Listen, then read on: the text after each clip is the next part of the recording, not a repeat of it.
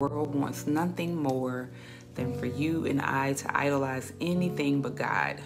A lot of times we make idols out of what we wish or hope for. For years, I wanted to be understood by the world. And though it took me a long time, I no longer care about being understood by the world.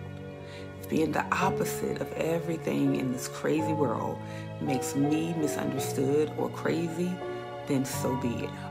And what can really drive you crazy is caring more about what the world says about you than what God says about you, or wanting what you thought your life should have been over what God is calling you to be. A lot is attempting to be force-fed on us today, but some things we can still freely choose. The line in the sand is being drawn, and the wheat and the tares are being separated. Which side will you stand on? I love you guys.